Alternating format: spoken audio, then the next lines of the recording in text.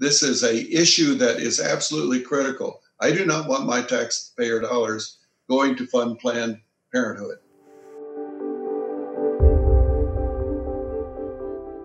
Well, I'm James Robison, founder of The Stream, and I want to thank you for visiting The Stream. This is a new aspect. I'm going to be talking to people that I believe have love for freedom and love for everyone on this planet that God loves.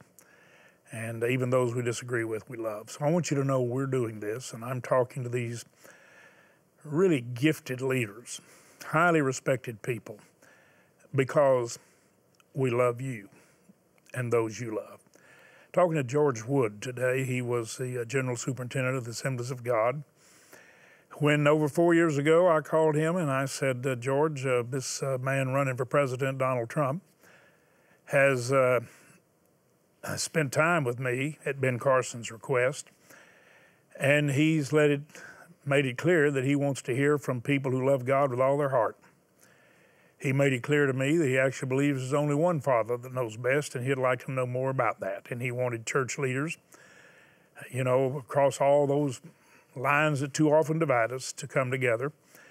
Sammy Rodriguez was someone that he's expressed an interest in, and we're very close. And Sammy said to me, if you can get George Wood to come on this council to give advice to Donald Trump, I'll come on. But I don't want to come without the General Superintendent. And I called you and I told you. And I said, I've spent time with him, George. He says he really wants to hear. And I think as surely as Pharaoh was counseled by Joseph and the kings by the prophets, I said, I think we need to do it. Would you do it? And you said yes. Tell me, why did you accept that? Because none of us would have said we were for Donald Trump. Well, I'll never forget that call. The reason I said yes is because I was concerned about the issue of religious freedom. And I knew that the way the Obama-Clinton axis was going would be to severely limit religious freedom in the United States, especially as it related to institutions like Christian colleges and universities, which at the time I was chairman of. So although we all know that President Trump has a personality that is jarring and often speaks maybe before he thinks, nevertheless, his policies were consistent with what I believed we needed in the country. And I felt it was my obligation and privilege to really back a person who represented policies not only on religious liberty, but pro-life issues that were very important to me personally and to the ministry that I represented. Well, when you made that decision, you made Sammy happy and a lot of people happy. When you came in and saw this very diverse circle of leaders across all denominational lines who really held to the authority of the Bible and biblical principles, were you amazed at the diversity in the room and yet the supernatural unity and the focused prayer for God's best for America? Were you amazed at what you saw when you met this group and saw how they met together? I don't think I'd ever been part of a group which integrated what we in the Pentecostal world call hard shell Baptists or very conservative Baptists with what mainstream Pentecostals call maybe out of the box charismatics. So you had the incredible breadth of the Christian evangelical movement and people who believed in spiritual gifts being for today and people who believed they were yesterday apostolic gifts, and a lot of differences in terms of their views on divine healing, upon faith, even the historic division between Calvinists and Arminian theology, not Armenian, but Arminian theology. And it was amazing to see that we all clustered around some things that we felt would better America. And that's why we were engaged. Well, hasn't it been a beautiful picture to watch the love that prevails in these rooms, even though we know we may have some particular differences? We haven't made an idol out of that difference. We have made it a goal to have God's best for everybody He loves so much He gave His Son to redeem. Have you been amazed to watch that? To me, it takes my breath. Yeah. Same here. I've always believed and worked for Christian unity, and have used so often the phrase, what unites us is greater than what divides us.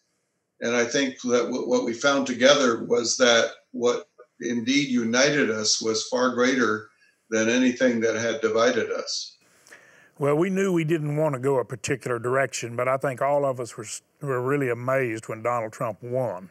I talked to him right after I was shocked. Found out he was, and he was amazed. One of the happiest nights of my life. Well, and it was. We still didn't know what we had with Donald Trump. Okay, now you agree that these church leaders have stuck to biblical truth without ever compromising, and they are filled with courage and compassion. All this council of evangelicals that get criticized and misrepresented continually, do you agree that you're seeing God's love, His courage, and genuine compassion in this group that is advising the president or seeking to? Do you agree? Oh, absolutely. And what I see happening for those who are the critics of our group, and some of them, unfortunately, within evangelical ranks themselves, is that if you're going to dismiss a person's policy views, you simply will go after them on a caricaturize who you are, and then we'll marginalize you, attempt to marginalize you, then we'll discriminate against you, and ultimately will persecute you. And I think that's the drift of where the culture has been going, that evangelicals for the president, or evangelicals in general, because there's heavy support, as you know, among evangelicals for the president's policies. The attempt is, if I can define you, I can confine you. So the way to define is to say that evangelicals represent all the things that are noxious to the cancel culture movement, which is we are for life, we are for religious freedom, we are for a society in which people can live in safety without mayhem and riot and social disturbance. We are for a just society. All these things we are for. But if you listen to the mainstream media and many of the critics of the Evangelical Faith Advisory Group, they will attempt to paint us into a corner of being what we are really not. I know they want to know, the viewers, everybody's watching this who comes to the stream, and everybody just out of curiosity, do you believe that the president really wants to hear what these leaders say, and can you confirm after 4 years and 4 years steady, he has invited us, he has spent time with us, he has listened, he's not pushed back when he's being corrected or challenged. He seems grateful for the counsel and the advice and the love and the prayers. Would you say that's a true characterization of the president that you've been around for 4 years? Yes, absolutely, James. In my lifetime, there's never been a president that has welcomed evangelicals into his life, into his office, like this president has. Some of the presidents in the past have courted us for their votes, and then once they were in office, the door and the access became closed. This president has never closed that access. That doesn't mean he's listened to us on every issue, but I don't think I've ever, certainly never heard of a president that would not only welcome preachers like you and me and others into his office, but ask us to lay hands on him and pray for him and pray for the country. It's been an amazing experience to have that opportunity with him. That's not saying he's perfect.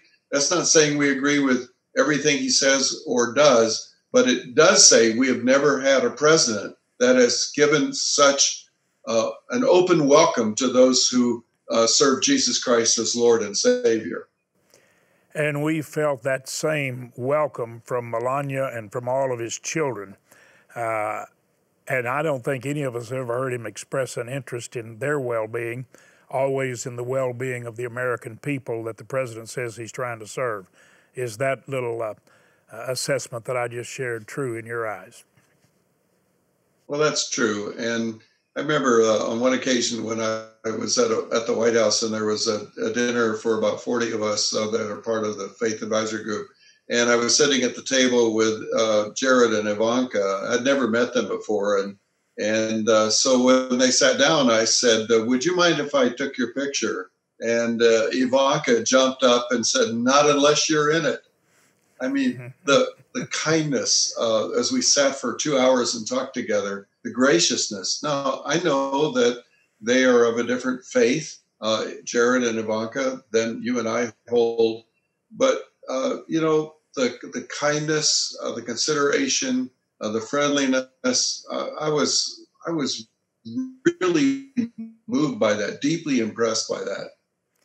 Do you think if those who are opposing the re-election of Donald Trump, and all of us pray that God will continue to shape him like yielded clay that is shapeable, and that we'll all be that way, do you see those that are running against him and all those that are attacking him and the major media? I mean, you've got 80-85% of the media that is so 100% against him and so filled with hate that they can actually feed the fires of all this rebellion and destruction today.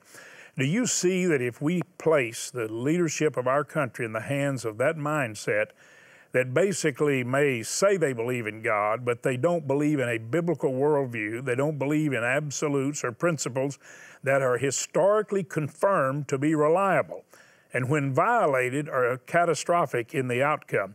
Do you believe if this left, as I call it, the opposite of right, if they win, do you believe our nation and freedom is in serious trouble? I do. I have read the 110-page manifesto of Biden and Sanders. It is a blueprint for the growth of the federal government and its invasion and intrusion into every area of our life. And it has aspects of its agenda that I believe are injurious to religious freedom and injurious to life. And you're right, the media, mainstream media, I was watching ABC Evening News, which is probably of the three networks the most, the least leftist. Maybe that's the way to put it. And it was the day that the president of Mexico met with Trump, which is a pretty significant occasion, and what they said in their press conference together. ABC Evening News did not even give that meeting 1 second of airtime. Why? Because it would have helped the president with the Hispanic population in America. They weren't going to cover it. And what we're seeing is the media operating as an arm of the Biden campaign. And if Vice President Biden does happen to win, watch who will be in the cabinet, watch who will be in the staff, who will really be running this country. It won't be him. It will be the most leftist, perhaps totally Marxist mentality that this country has ever experienced. One last word to all the Christians. There may be nothing more important than prayer, but they certainly do need to take a stand for the principles that the foundation of freedom, and protect them. One word from you to all who believe God wants the best for us, and he is able to help us accomplish what is best together. What would you say to them? Well, I would say this is probably one of the most important elections in American history, maybe the most important since 1860 when Abraham Lincoln was elected, because whoever wins in this election is going to really chart a history for the future of America, simply in terms of things like the Supreme Court appointments that are coming up and the impact they will have on religious liberty and pro-life. If, for example, the Democrat Party wins both houses of Congress and the presidency, the first thing they will do is pass the Equality Act, which the House did pass in 2017, but it never got to the Senate. The Equality Act will really severely strip important elements of religious freedom in our country. If the Democratic platform, or the Biden-Sanders agreement, promises to fully fund Planned Parenthood. So if you as a Christian want to vote for government money, your tax dollars, funding abortion, then you should vote for Biden. But if you are against that as a fundamental principle, you know, Mother Teresa, I thought years ago at the National Prayer Breakfast, put it best with then President Clinton in attendance when she basically said, if you're wrong on the issue of life, pro-life, then I don't trust you on any other issue. And I thought that was a pretty brave statement for that little woman at a National Prayer Breakfast. But I have the similar feeling to her that this is a issue that is absolutely critical. I do not want my taxpayer dollars going to fund Planned Parenthood. I was sitting right in front of her, and I just thought how courageous she is and compassionate. I wouldn't have been born had the Roe versus Wade Act been there. Most of you know that. Thank you. Thank you, George. You really are a blessing. Thanks for sharing life and love, not only with all the world of people who listen, but also with our national leader. God bless you, George. Thank you.